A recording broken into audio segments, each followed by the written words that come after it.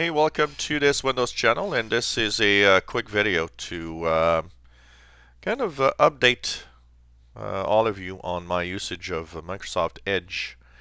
I've, of course, went to Google Chrome for a little while and also used Firefox, but I was curious. Yesterday there was a cumulative update, yesterday, October 27th, and one of the things that was said in there was that Microsoft Edge reliability was improved and that they had some fixes to Edge. So I decided to give it another look and another chance. And today I've been using Edge all day. And I gotta say, it's working great.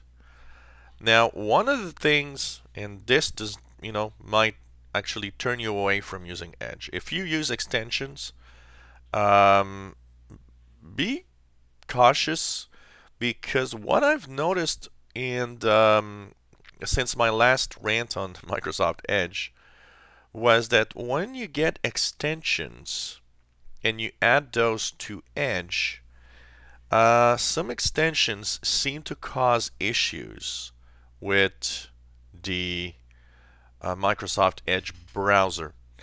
And I had noticed that when I removed every extension from my Microsoft Edge, it wasn't perfect, but it was better.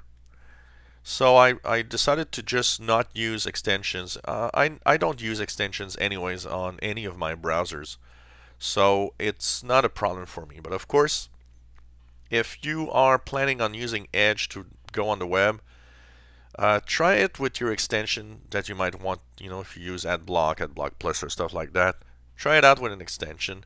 See how it works. If it works fine, cool. But it seems to work better without extensions right now. But that is the case of a lot of browsers, by the way. If you install a lot of extensions in Chrome or Firefox, you notice that performance is actually degraded and that there are issues that happen. So that's the first thing. Extensions, without extensions, Edge worked much better already. And some of you have confirmed, because I was mentioning this in the live show on Tuesday, and a lot of you actually told me, well, yeah, that's true. I've removed extensions, like you said, and I do see a big difference in the performance of Edge. But apart from that, I was using it since the update yesterday, and going through, web pages and web pages. First of all, it's very fast compared to what it was, and everywhere, all the things that I do, it doesn't hang anymore. Doesn't give me a, oh well, you got to recover this web page or that web page.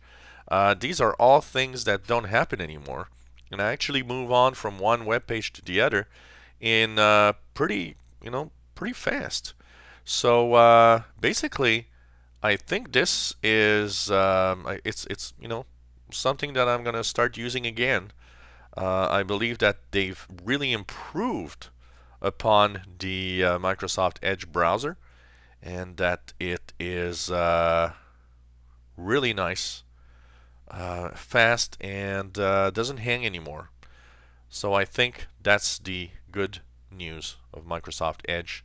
So if you aren't somebody that use extensions really, try it out. If you've abandoned Edge for some reason because of hanging or freezing, you know what? It's actually working really well now. If you are using extensions, what I would say is go to the extensions and install only the extensions that you might use. So for example, if the only thing you want is AdBlock, then use AdBlock, but don't add anything else. So minimum of extensions possible, and try it out and see if it works for you. But frankly, since yesterday's update, Edge is back on my browser list as my main browser. Really am enjoying Microsoft Edge.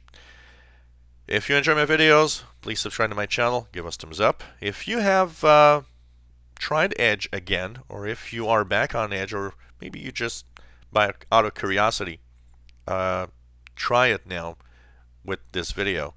Why not give me your feedback of what do you think? And are you using extensions or not? And let me know your own personal experience with Microsoft Edge in Windows 10. Thank you so much for watching.